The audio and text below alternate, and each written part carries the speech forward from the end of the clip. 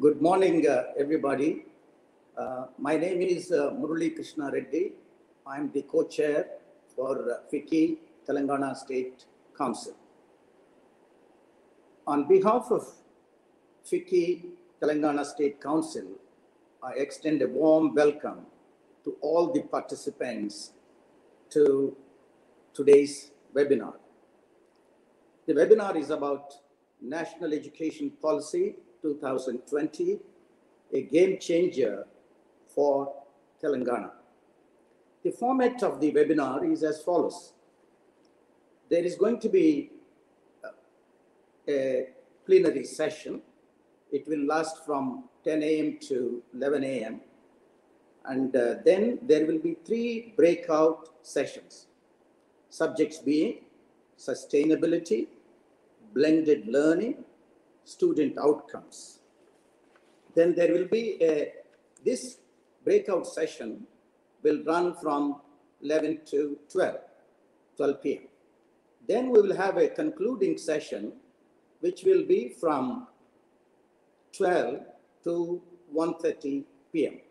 In the concluding session, the moderators of the breakout sessions will make presentations giving recommendations, and there will be responses and conclusions at the end.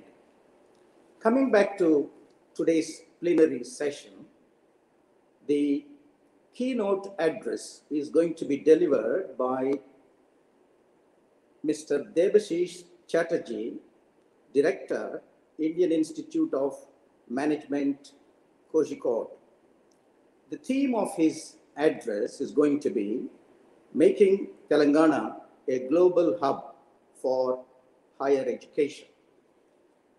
I extend a warm welcome to Mr. Debashish Chatterjee.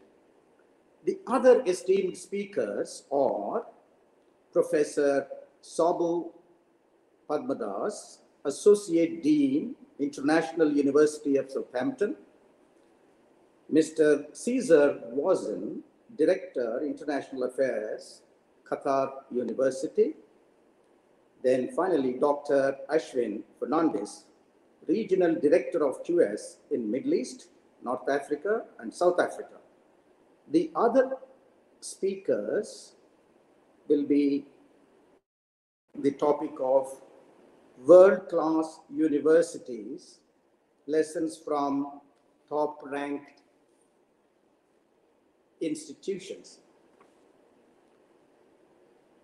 National Education Policy 2020 is an important milestone in the history of education of India.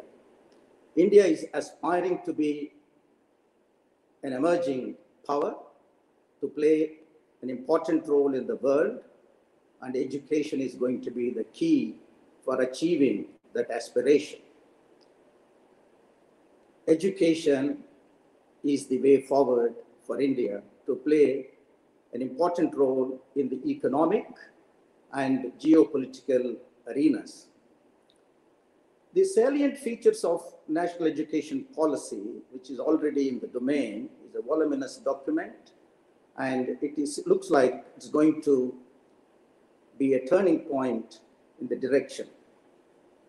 The salient features of this policy, as I understand, are gross enrollment ratio to go up, then to introduce flexibility into a system which has been broadly rigid so far, and then throwing open the education field to the big players in the world, inviting the top 100 international universities to come and start their branch universities here. And finally, quality upgradation in the system, that which is very important, particularly in the public university system. Making Telangana a global hub for higher education is going to be a great aspiration and a big challenge. The policy alone cannot deliver this. Implementation of this policy in a creative way and with full commitment will pave the way to achieving this goal. And in conclusion, I once again welcome all the participants, and I extend a personal warm welcome to the esteemed speakers. Now I request Mr. Debashish Chatterjee to deliver the keynote address. Thank you. Over to you, sir.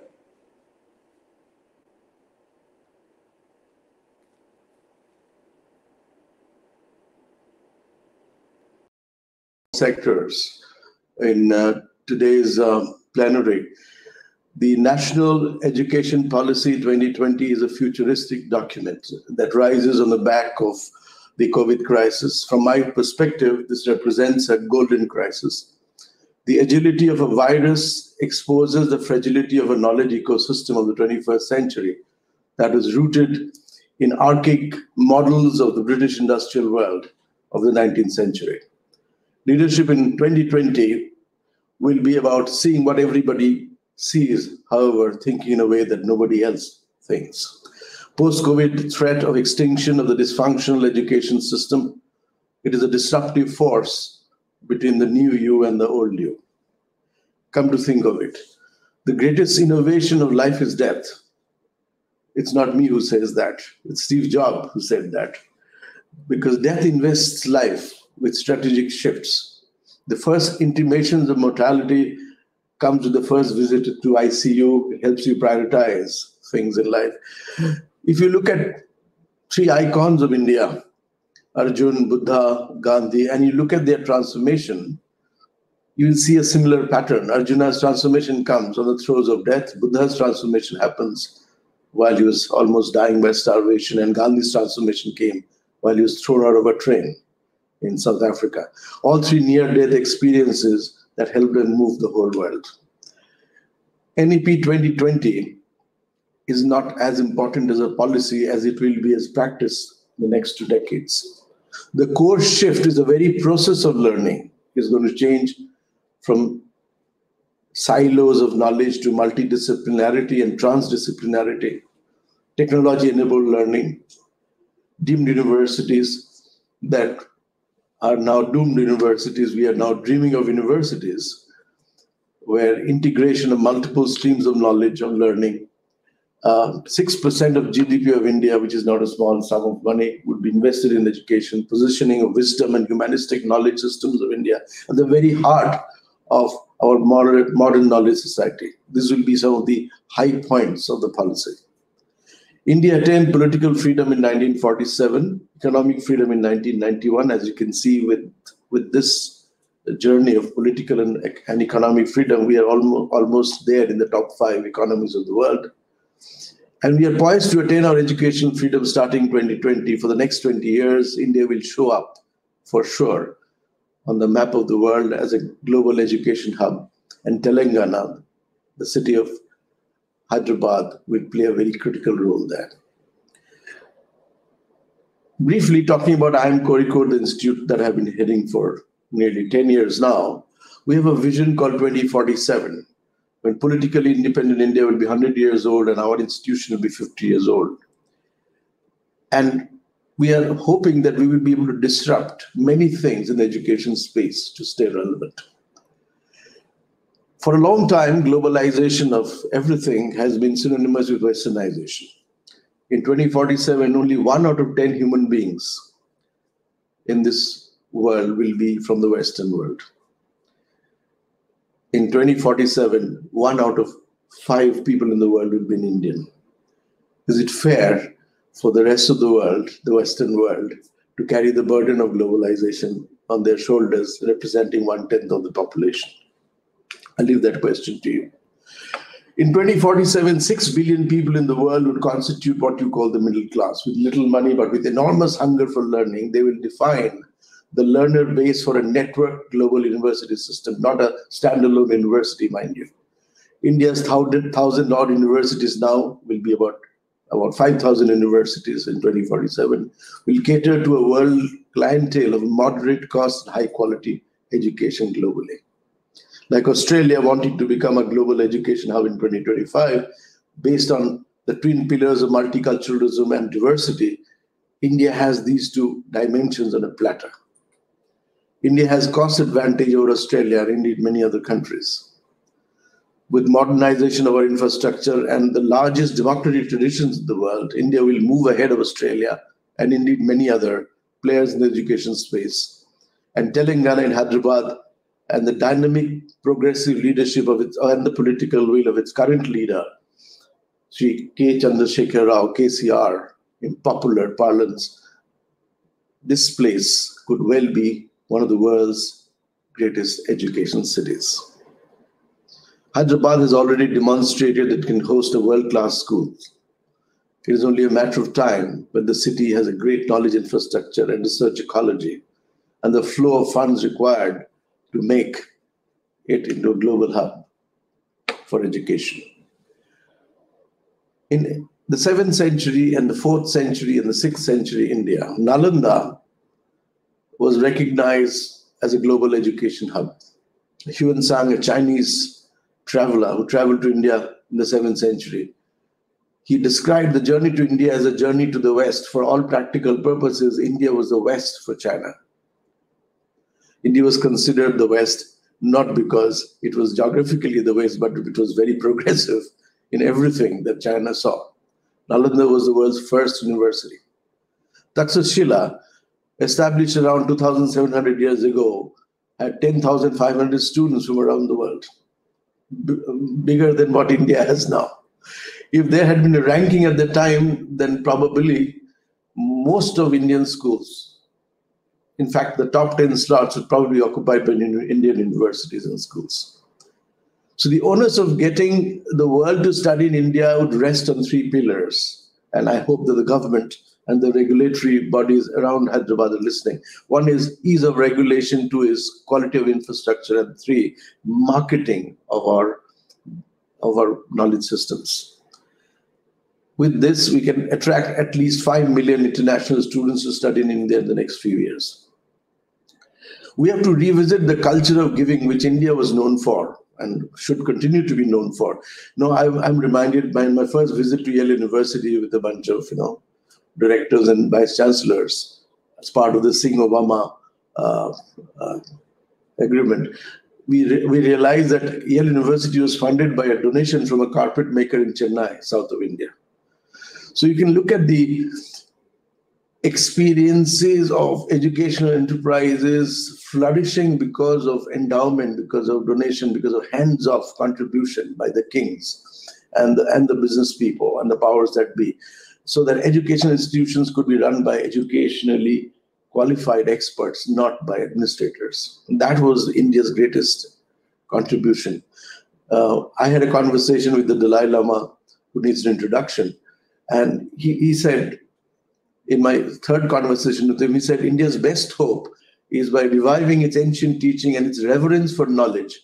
The global warming that we see as a problem does not obey directions of east, west, north, or south. Global warming is a global phenomena. It is not an ecological crisis, it's a human values crisis. And India has to come forth and demonstrate that its values are enduring and globally relevant. There are 3 values that IIM Kozhikode has adopted for the future. 1 is Satyam, which is authenticity, Nityam, which is sustainability, and Purnam, which is wholeness. The real value of education is that education that liberates the learner. The Indian classical expression, Savidya cha vimuktaye, means that education is truly education that liberates the learner from tags, from titles, from being politically determined, not a victim of identity politics or digital dogma or market mechanisms. India's biggest export is, of course, the Indian Guru. I'm going to share with you a story before I end. I was in Iqaluit in Nunavut, the northernmost state of Canada, and the only inhabited, the farthest inhabited space near the North Pole. And I was thinking I must be the first Indian to have arrived there, because I came at the invitation of the local government. And after my work was over in the course of the day, I was looking at a sea of ice everywhere where Eskimos live. And I thought it was a privilege to be the first Indian to be here. Then I realized that I was invited for a cup of tea for a conversation in the evening, where a handful of Indians who actually lived there said that an Indian guru has come and he's going to teach a course. And would you like to join for a conversation with him? And then I realized that one of India's biggest names hanging out there with a bunch of people doing meditation and learning things that they have not learned before. And so you can see that India is present in the middle of the desert of ice. India would soon be in the middle of the global education hub, and I'm not daydreaming. It can really be true. And Telangana in the middle of India in the middle of a potential explosion of opportunities in the education space would be a place to look for. This may seem like a dream, but I would still like to cherish this dream. But I wonder, as I always do, where the dreamer is going to come from. Thank you. Namaste.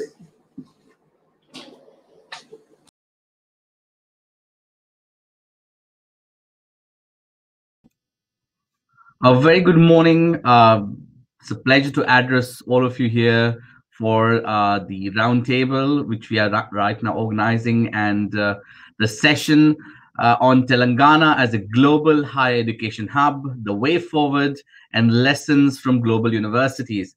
I'm your host, Ashwin Fernandez, for this session. And before I introduce the panelists, I have a presentation to make to you, to share with you some takeaways from my side. I represent QS, one of the university ranking bodies, but rankings is not all we do.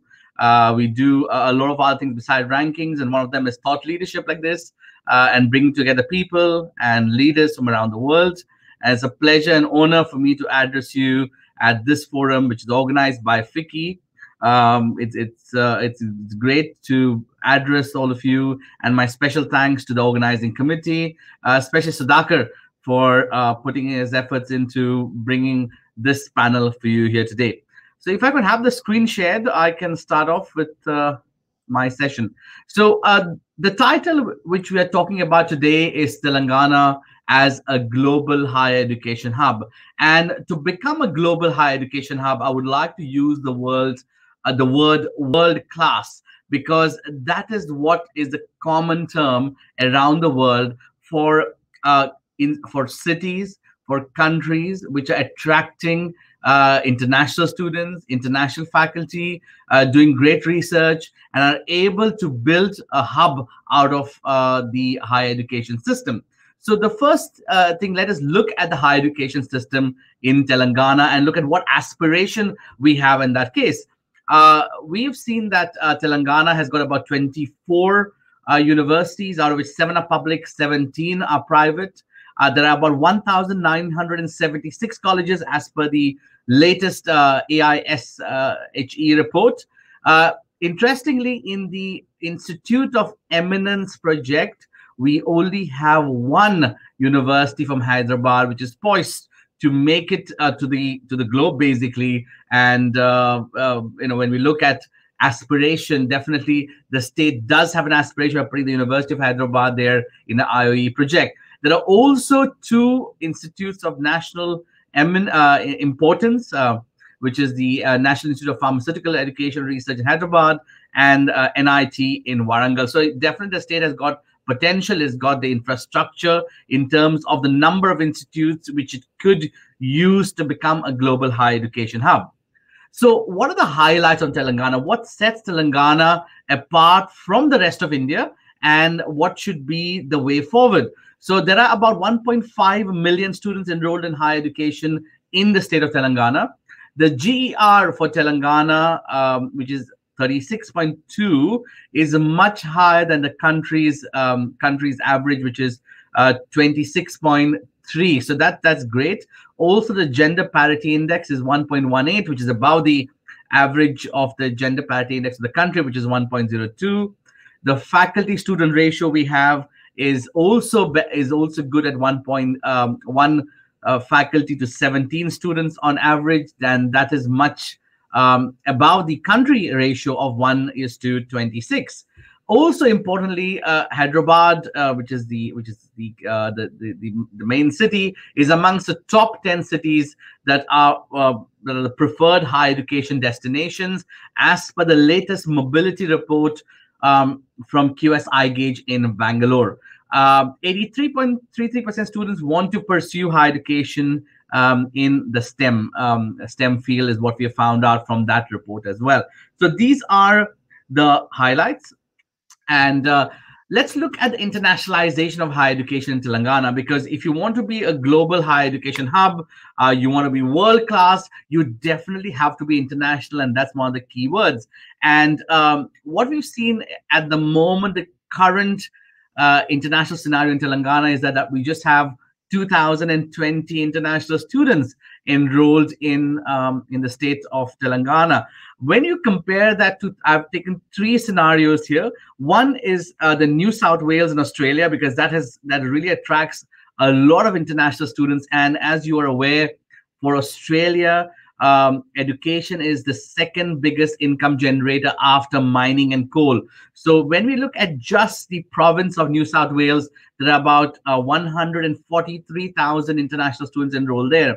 And why is that important? Because a recent study, which was done by a master studies in Australia, made a direct link between higher ranking of an institution and as well the fees which were charged to students. So better the ranking, better the fees. Now, I'm not saying that rankings always should mean that you are charging higher fees, but there's a direct correlation between institutions which have greater a greater value in the market, are ranked better, have better quality, and the fees they charge. When we compare two of the panels, we have two panelists here today, one coming from Qatar, and I think Qatar has got a very similar case study like India and perhaps Telangana very closely, and that's the reason why we've invited Qatar University here, because they are also a young institution, I believe, and have a recent story of progressing in the world.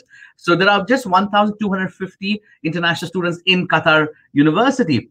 And about 7,190 international students which are enrolled in the University of Southampton alone. So we're talking of a state here, Telangana, compared to universities which are on the panel. So we definitely need to push the internationalization agenda for Telangana if the state is looking to become an international higher education hub. So that's one of the takeaways and one of the points to discuss later on during the discussion.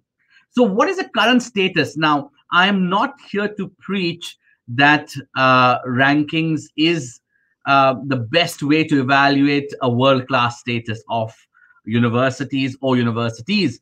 It is just one of the mediums which measures performance of universities. It is not the goal, but the outcome of what universities are doing. And I think I don't ever say that that rankings is the only mechanism. It is one of the barometers to measure the success of institutions.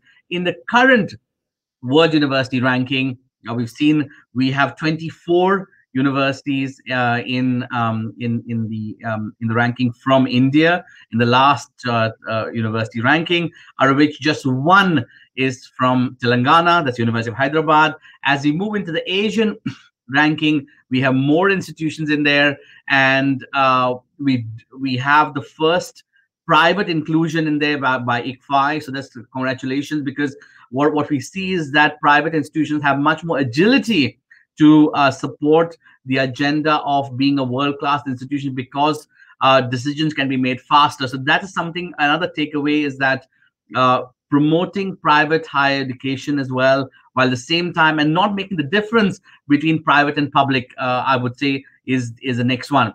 As we move into ratings, we just have one institute from Telangana which has been rated by QS Gauge, which is VNR VGIT, which is a diamond college rating. So the state has a good potential to building a hub, and this is a good start, but it's a long way from where it needs to be. So what are the clear challenges for Telangana? So one is that self-introspection should be there. You should be self-evaluating yourself. You might be good in a certain area, not be good in a certain area. Listening to your students is important.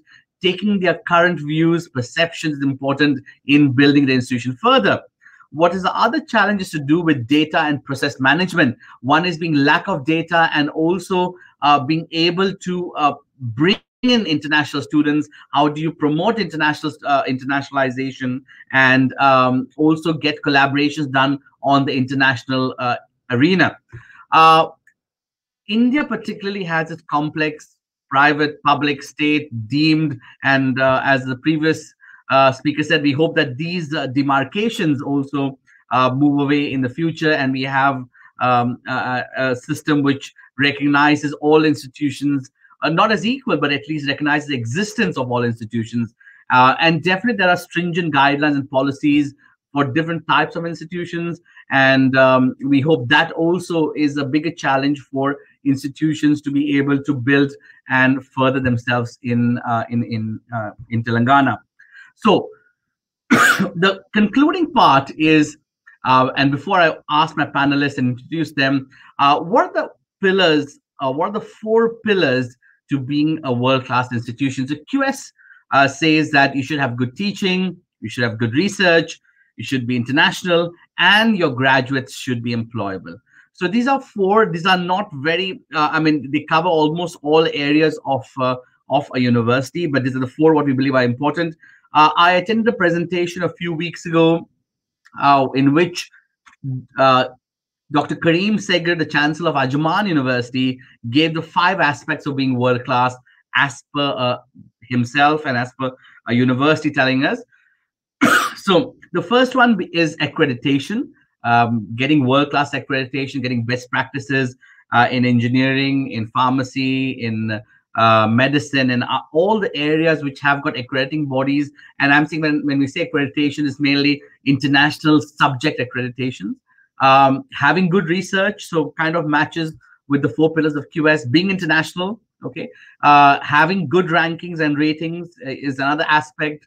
But again, these are in terms of outcomes, not in terms of goals. And finally, branding the institution as a world-class institution. So these are the 5 pillars. And we will open up the session to our presenters. So I would like to, again, quickly welcome 2 very dear friends, Professor Sabu Padmadas, who's the Associate Dean for International at the University of Southampton, and Mr. Cesar Wazen, who's the Director for International Affairs at Qatar University. We have really had a good relation with both these institutions, and we would like to present their case studies. Now, this is the view from my side, what I believe are the prerequisites to being world-class, to being a global higher education hub. So let us hear from first Professor Sabu, and invite Professor Sabu to share his views for the next 10 or so minutes. And then we'll ask Mr. Caesar to come in and share his views, and then we'll open up the debate. So put your questions in the chat box, and we will then take it up with the panelists. So over to you, Prabhu. Right. Am I audible? Yes, Sabu, you're audible. You can go ahead, please. Thank you, Dr. Ashwin and Mr. Sudhakar Rao for your kind invitation. And a very good morning to everyone. Namaskar. Greetings from Southampton, where the sun has not risen yet. And indeed, we all know that the sun rises in the east. I'm here today because of the passion and the inspiration from you all who are committed to transforming the higher education landscape in India. As we just heard from Professor Debashish, who commented that for India, it is not just building, but rebuilding the foundations of a high-quality education system, a Gurukula system that probably existed centuries ago. But the world has changed, and we need to really move with the world. And without any doubt, the state of Telangana is ahead of curve by all means. There is this incredible commitment from the government. I could see that of its civil servants, particularly Mr. Naveen Mittal, whom I know, who I believe is a real game changer in the state. I had an opportunity to interact with him last year, and also heard him a few days ago at an event hosted by the British Council. And I'm indeed very happy to represent and share the experiences and lessons from my university, and in fact, Southampton as a case study, We are ranked globally 90. But I'm sure that each of those 20,000 odd universities across the world contribute to the society and do a fantastic job in their own capacities and strength. I firmly believe that Southampton could be somewhere up in the top 50 for various reasons. In fact, 4 of our disciplines are already in the top 50. So nursing, for instance, statistics and operations research, which is my own field, is ranked 37 in the world. Engineering, particularly mining and mineral, which is ranked 40th. Archaeology, and there's also another 8 odd subjects in the top 100. So we have always remained modest, although very active and enterprising globally. But reflecting to what just Mr. Ashwin said, I think it's very important to really realize that branding and the value. And Southampton is one of the founding members of the Russell Group Universities in the UK, known for high research intensity and international impact. We are also one of the founding members of the Worldwide Universities Network, and also a founding partner of what is known as a SET Squared. The university's business incubator is ranked #1 in the world by UBI Global. So believe me, this is an institution where the microcosm hypermedia system was invented by Professor Dame Wendy Hall. And this was even before the World Wide Web existed or the protocols existed. And we have the privilege to have Sir Tim Berners-Lee, the inventor of World Wide Web, and Dame Wendy Hall and Sir Nigel Shadbolt. Together, they established the Web Sciences Institute, which are really emerging in our modern world. Today, we are able to communicate virtually through high-speed internet. We can watch high-quality videos, transact large amounts of data and even money across the globe in a fraction of a second, all made possible through a technology called optical fiber technology. That was invented by one of my colleagues, Professor Sir David Payne. Both Sir David Payne and Dame Wendy Hall, they love India, they frequently visit India, and are also the honorary patrons of our University Center, University India Center for Inclusive Growth and Sustainable Development. And the research and innovation list goes on. It's a long list, from Cancer Immunology Therapy Center, a global hub promising in fact, it is really almost confirmed that we will have a cancer vaccine within the next decade. From there to advancing climate change research, mapping global populations, to high impact, social, economic, and behavioral sciences research. For example, including my own contribution of working for nearly 2 decades, doing program evaluation with the United Nations and the ministries of China to transform their historical one-child policy. So these are just some stories of how research can actually inform and impact our society and economy. All these highlight my first point of today's talk, which is research, research, and research. So every other week, we have successful research funding and publications in prestigious journals like Nature, Science, and Lancet, and so on. Believe me, this was actually probably China 20 years ago. This was never the case, but today's China, most of the universities have followed this kind of streamline of publications of high impact in high impact journals and so on. Of course, you get a pat and applause from the institution because you've published in the top journal. But the next question is that what difference your research has made to the society, what value it has added to changing the society and so on. So recently, our COVID-19 research has been adopted by the British government, enabling a nationwide scale-up of a simple and non-invasive saliva testing procedure, which you can do it from home very conveniently. And so these are really, inspiring significant scientific developments. And from developing a multi-diagnostic family testing kit to further scaling up an already existing drug, Synergen drug, the interferon beta drug to treat chronic bronchitis or emphysema. And the same drug is now proved effective for treating COVID-19 patients on ventilators at the ICUs. So the ethos or the guiding principle of Southampton University has always been changing the world for better through high quality, high impact research and research informed teaching, which is actually quite fundamental. So we teach students our own research. Research is deeply embedded in all aspects of teaching and assessment. And our employers across the world have already acknowledged this particular strength. In fact, Our education practices echoes what Swami Vivekananda said, almost a century ago. Beyond padding information to nurturing values and making excellent global citizens, instilling confidence and character in young minds, expanding the strength of mind, intellect, and wisdom, and also enabling students to stand on their own feet, to make sure that they realize their strengths and to become more of a job generator than job seeker. Our curriculum constantly evolves to respond to global challenges and solutions. We ensure that space and opportunities in the curriculum development so that our graduates, when they leave the university, they know the real world challenges. To give you an example, we have a fascinating series of curriculum innovation or optional courses addressing global challenges. For example, these are very unique, and several other UK universities have also adopted this as well, and also in the state of Kerala a few years ago. So the courses range, for example, sustainability in the local and global environment, valuing nature, business skills, ethics in the modern world, understanding modern China, social enterprise, and to my own the course that I teach, an interdisciplinary course on global health, where I have students from anthropology, engineering, chemistry, to business, music, and mathematics. So that is the beauty of really delivering these kind of courses, which has got this global angle. And any undergraduate student who can attend these courses. Actually, these are credit-bearing courses, and they can come from any discipline. So there is no disciplinary boundary.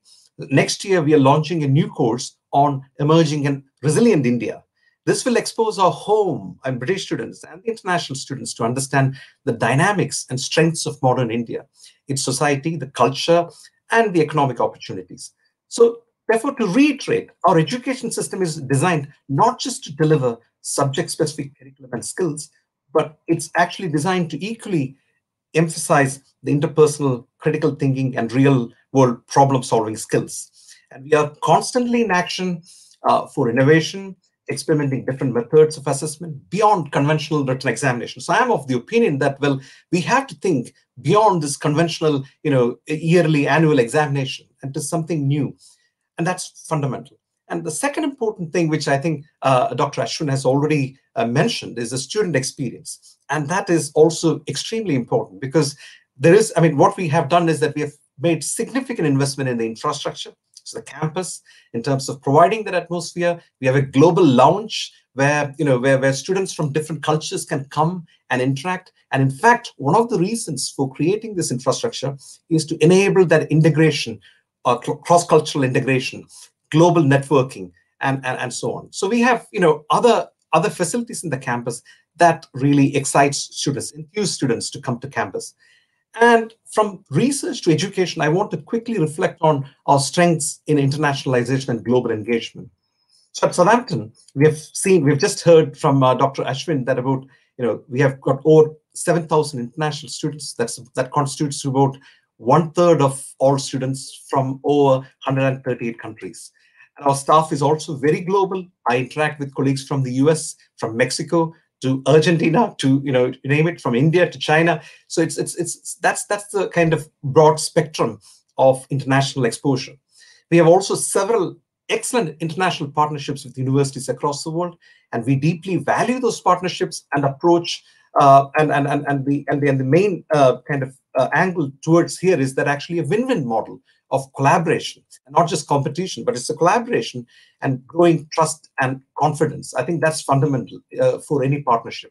And institutions should collaborate and help each other as we have common vision and shared goals. And our strategy is also fewer and deeper. And in India, we have excellent ongoing collaborations with government agencies, for example, Invest India, Niti Aayog, and a few other government institutions, IITs, Indian Institute of Science, Tata Institute. Also, excellent partnership with universities like Jindal Global University, GRD Group of institutions, and recently TAPME, one of the management institutions, where we have transformed these professional relations to become part of that wider family or network of universities. So it is not just about signing MOUs or giving handshakes. But together, in that spirit of partnership, we need to really come together to transform the society and nurture the next generation. The opportunities, I believe, I have had a review of the national education policies. The opportunities are plenty. And we have, from study abroad programs, 2+2, 3+1, different model pathways to join summer schools, conferences, and workshops. And these enable students with that exposure. I think that's fundamental here. And we evaluate the difference. That's very important, especially as we know these international activities come with a cost. And there has to be a social and a moral return to this investment. We make sure that there is also inclusivity, equality, and diversity in our international student recruitment. We have, in fact, increased our investment in scholarships and bursaries, and also seeking CSR-type investment to support students from poorer social background.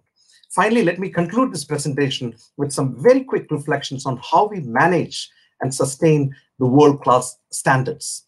I think it's all about self-realization is very, very, very fundamental. I mean, it's very key to building a world-class university. So we ask ourselves, what is our strength? What are we good at? What are we excellent at? Then we build on those strengths and sustain those strengths. It can be small, big, it doesn't matter. I mean, you identify your strengths first and build on that. And more importantly, also effective governance and compassionate leadership is paramount to running a successful university and sustaining the global reputation. And the leadership that we are referring here is at all levels, from the chancellor, to president, to Senate, councils, to departments, and to students. We need to really also see leadership in students.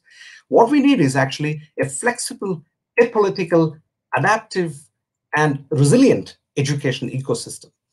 And the key trust areas are empowerment, responsibility, and accountability at all levels. I think that's fundamental. We also need to be considerate and respectful to those who try innovative ideas, those who come up with new ideas, take moderate, calculated risks for a positive change. I think that's very, very important. We also know that the students are the pillars of our universities, and we need to also reflect on their needs and aspirations. This is exactly what Dr. Ashwin was referring to. We need to identify their needs and aspirations and prepare them for a better, for better jobs or future jobs. In fact, most of the jobs that we speak of today, most of the future jobs do not exist at the moment as we speak. So the so-called Generation Z or the Millennium cohorts, they live in an era of information revolution, and universities and colleges should face this ground reality. So we should challenge our students to reflect, to think differently, creatively, and innovatively. There is a fear that our universities and classrooms will cease to exist in the future. And I believe that this is nothing but it is a pure nonsense. Because I truly believe that the universities will adapt and continue to grow, guide, and shape the next generation. Esteemed colleagues and dignitaries, let me say something on behalf of my president and vice chancellor of the University of Southampton, and may I convey the message that as a globally top-ranked university, where we welcome the higher education institutions in the state of Telangana to explore new collaboration and partnership opportunities with Southampton and also with other British universities. It is not just about one country or one continent. We have to think in terms of university as a system for learning and for advancing knowledge. And especially our India Center for Inclusive Growth and Sustainable Development extends a warm welcome to you. We have also a Mahatma Gandhi tree on the campus, planted by the Indian High Commissioner here in London, together with Lord Kamlesh Kumar Patel, who is a member of House of Lords and the Mayor of Southampton. And this was actually planted on the occasion to celebrate the 150th birth anniversary of Mahatma Gandhi. So Gandhi lives here, in the campus. In fact, Gandhiji set his foot first in Southampton about 132 years ago. I think it was the exact date is actually on the 4th of September, 1888. So it's really a long time ago. And this is the same place where Titanic also. Someone have to stop you there. So on that note, let me conclude this talk, and I'm happy to answer your questions. Thank you. Thank you so much, Sabu. And I'll come back to you with some questions I have. But over to from Qatar, your time starts now, and we'd like to hear from you. There is so much input given by Sabu, and I'm sure there's going to be still, some case studies from you, some ideas and recommendations from you on what has been Qatar's strategy in being a young institution. So over to you, Caesar. Good morning, and thank you for the invitation. I've been listening very interestingly to all the previous presentations, and I thought I was the first one to join, like the early riser, but I cannot beat both of you. So, and I'll start directly with explaining. I have a presentation about the situation in Qatar in general, and for Qatar University. Let me share my screen with you, and then we'll, of course, talk about all the answer any questions and discuss a little bit. So I just checking if you can see my screen, and I'll start directly. So you might all know what the state of Qatar is. Just to point out, we're a small state, relatively speaking, and Persian Gulf region. Qatar University is the national university. We have kind of a traditional university setup. Some of the facts are that we have 10 colleges, we have 23,000 students, 3,000 full-time employees, 47 bachelor degrees, 29 master's programs, 20 PhD programs, 9 diplomas, and a Doctor of Pharmacy degree.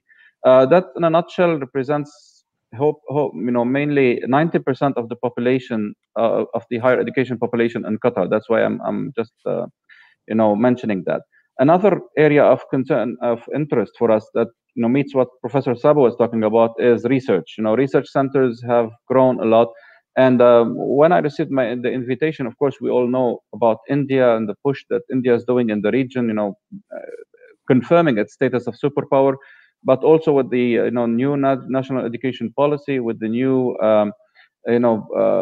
focus that is being done on internationalization. I tried to see the similarities, and I saw that a lot of similarities exist between Hyderabad specifically and Doha.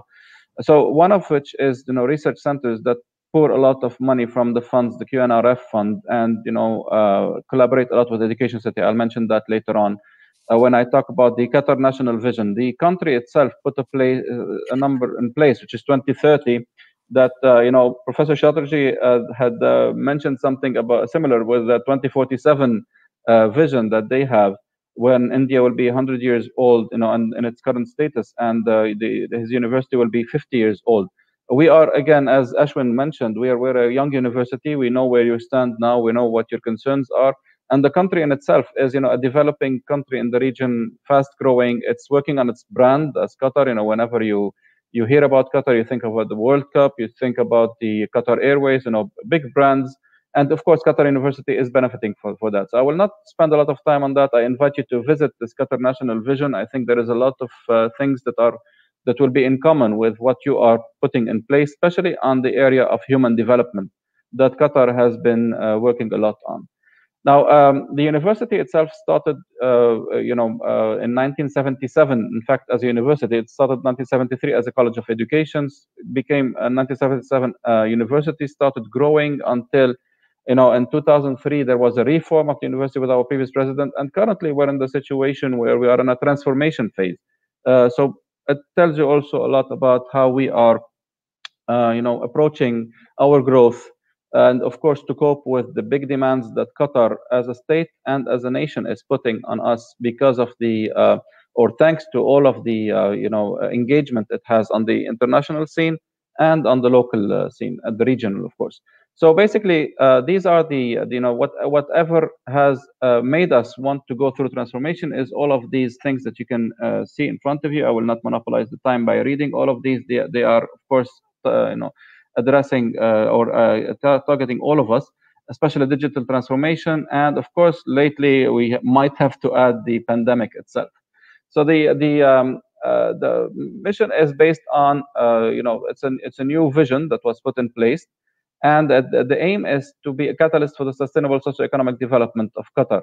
Not a long time ago, the Emir of the State of Qatar promised to have, a zero carbon emission World Cup here, and you know that Qatar University will have to play a big role in that. So that's the way we perceive our core mission functions. Again, I will not spend a lot of time on the presentation itself, just to put you in the mood. And of course, we will share this whole thing later on, just to for the sake of gaining time and focusing on the important things we want to discuss here today. The three dimensions of QE transformation are based on the education transformation, the institutional transformation, and the impact transformation. And here again, we see the research, social, and economical, of course, the targeted research, impactful research, meaningful research. That's what we are interested in. The next slide will show you all the goals of the transformation with the vision, mission, and goals. And you can see that we are basically focusing on a national impact. We are focusing on transforming education, transforming the graduates, transforming the research, transforming the institute, transforming the engagement, and enabling transformation, which is like the one that embeds everything. I will leave that here because I will go back to the things that we have in common. I was just reading that Hyderabad was voted the best city to live in India, and this is a very good thing and a very good indicator, because Qatar University benefited a lot from the transformation the city of Doha is undergoing, thanks to the transformation that the whole country is having, which is similar to what you are engaging now in. In the space of a very few years, Qatar became a hub in the region. We want to, believe that we are, if not the, but one of the, best cities to live in the region. At least it has its attraction. We are sure of this because of the demands that we have. The population is maybe like 1/5 of the population of Hyderabad, but it's very varied. We have a majority of expats living in town. The biggest community, it's not surprising to you, would be the Indian community, of course. And as such, the national university, Qatar University, is the only national university in town because it's a small country, but is hosting 35%. The numbers that Ashwin gave you about international students represent the highest percentage of international students in the region for national universities, and that is for a very simple reason.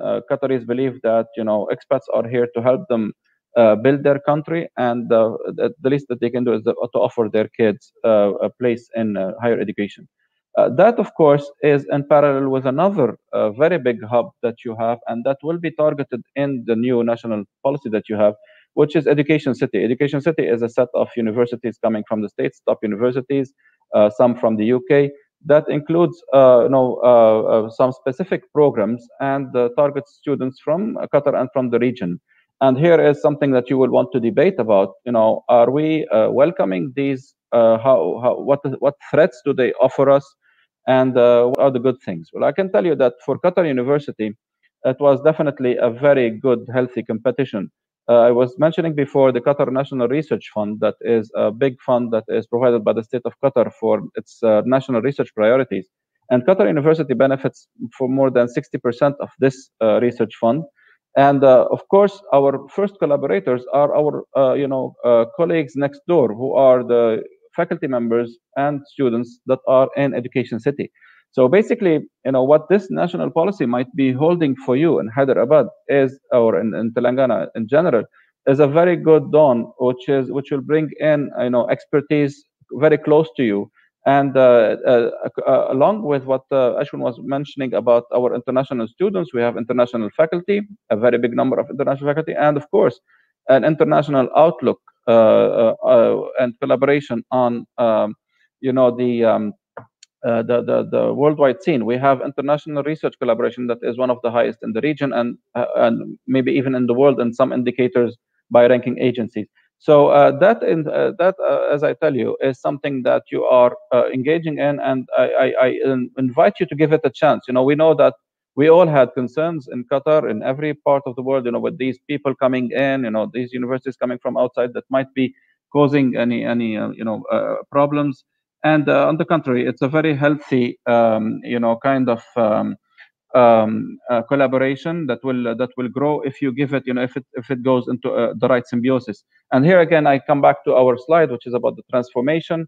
And that's where Qatar University realized that, of course, with this big player in town, with this big money that is there, it cannot just be the conventional, traditional university that it had been before. It had to move into something that is more impactful, transforming, as you can see from the slide, all parts of the university, all components of the university. And of course, that is a very optimistic kind of strategy. It has been put in 2018. Our first review will be in 2022. And I can tell you now that it was working pretty well. It worked even better in the pandemic in some areas, especially digitization and innovation. And I was frightened by Professor Chatterjee's quote from Steve Jobs about innovation, but I'll take it in the positive sense as he has explained it. So basically, what I want to share with you is that the national policy that you have also takes care about fee caps, which is something that might be a challenge when you talk about this opening up of universities coming from abroad. I'm focusing on that point just to tell you, because this is what I see as a good opportunity for Hyderabad to also transform. And this slide should tell you a lot about how we transform in the same context, and at least not the same, in very similar context. So basically, we have a qualifications network, an excellence framework based on all of these components. And we have student experience framework. So these are the things that are there. I leave it to you to see them, but I will focus on the red ones specifically, because I see that these are the ones that are really the major components that we are interested in.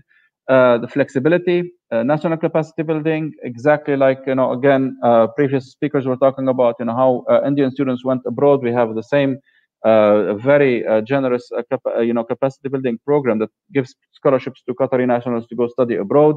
Now we also want them to study in the country, or at least have them come back and share their experience. And the QU Education Excellence Framework, it's experiential, competency based, entrepreneurial. These are again the most important ones. Digitally enriched, of course, but it has been catalyzed by the current situation and the pandemic.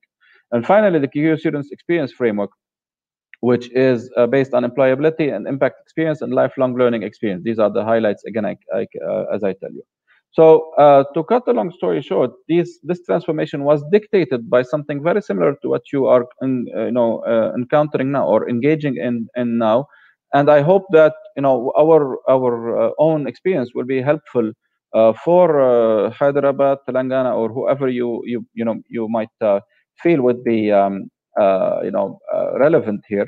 I will finish by, of course, coming back to rankings, because I agree with what Ashwin was said partly, which is the part where he is inviting you to consider rankings as a byproduct of what you are doing, of your excellence. And I share with Professor Sabo's interest in research, because this is, according to us, this is where our interests lie. And in fact, I can tell you that we approach rankings in three different ways. We talk about the research, which is long term, and that will be the sign of excellence for us. And we talk about data collection that is ongoing, and we talk about the branding, which is a short term thing. So basically, this is how we approached our ranking strategy, by focusing on research, at the same time launching a big research kind of projects. And this is not Qatar University only, it's the country. And it wasn't thinking about ranking back then. When we started looking at ranking, we talked about visibility on the short term. We needed to do something about the brand of Qatar University to match the big efforts that Qatar is doing on its own brand in general. And finally, we talked about the data collection that, again, Ashwin alluded to, which was a challenge. It's a challenge in the whole region, and I see that might also be a challenge in India. And organizing the stuff. And of course, ranking agencies like US have a lot of tools that can help you in that. I'll share with you the evolution of the rank, so that you can see that we adopted a different strategy than many players in the region. because of this triple helix approach, if you want, of research, long-term visibility, short-term, and data, we are moving slowly but surely up the charts. We don't want to fool anyone. We don't want to fool ourselves. Again, rankings should be a byproduct, but we have to appear at our real. We have an obligation to appear at our real level. We don't want to be far behind. And I can see that many Indian universities are very good universities, especially the IITs, but they're behind in the rankings just because they're not maybe aware of these things, or not playing the game, as we call it in academia. And this chart shows very well the huge improvement, at the same time steady improvement. And we know that if we don't keep on improving, at least we can maintain our position. And this is definitely what you need to reflect yourselves. And finally, I will finish with the subject rankings performance. Again, once we finish the first stage of appearing or improving in the overall ranking, we started focusing on the subject rankings, because again, as part of the transformation, we want to be serving our community, and we want to know where our areas of strength are currently, and if they match what we claim to be doing or what we want to. And as you can see, we started with very few subject ranking scores, and now we have a very big list of scores. These are the main ranking agencies we are focusing on. And as you can see, we've been at least recognized in some areas as a top university for some areas, and in others we are of course aspiring to do more, but we appear in the rankings. And I finish by thanking you for this invitation, and I hope we can collaborate on being able to help you through this, learn from you, and you learning from us, hopefully, and visiting you soon, and be there and witnessing the whole thing and receiving you to see how things are in Qatar. Thank you very much. Thank you so much, Caesar. And I think a lot of what you said actually overlaps with also what Professor Sabo mentions. And I think that's what is a takeaway for India. So one takeaway for me, and one word that has been screaming out of your presentations is investment, investment, investment. Now, I have some other takeaways as well, but I think that's one of the things which Indian institutions, the government should be looking at, is providing that without any separation of public, private, deemed, state, central. So how do you provide that investment? But now the question I have before we wind up for Professor Sabu is, you are a private university. Is that correct? You're muted, Professor Sabu. Sorry. So no, it's a public university. Oh, it's a public university. So what is the role of government funding in this, Professor Sabu? I mean, do you think it's important? Do you think, what should universities in India do in this case? Because one of the biggest challenge we find in India is that even public institutions are facing, perhaps the availability of funding. And one of the questions from the audience is, public spending on education is very low. How will it become a global hub of higher education if the spending doesn't increase? So would you like to take a minute or two to just deliberate on this, please? Yeah.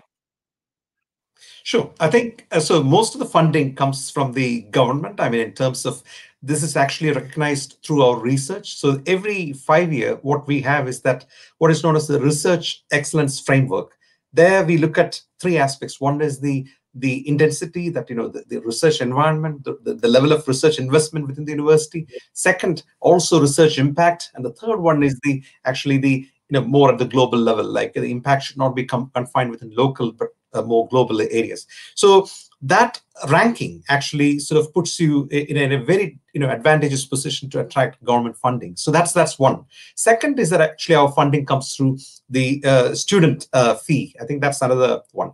The third biggest aspect is actually the funding through research projects. So every year, so I don't have the statistics right in front of me, but I think we are talking in terms of over 500 million sometimes, over the period of 2 to 3 years or 5 years time. So it's really quite a significant research funding that we are successful at.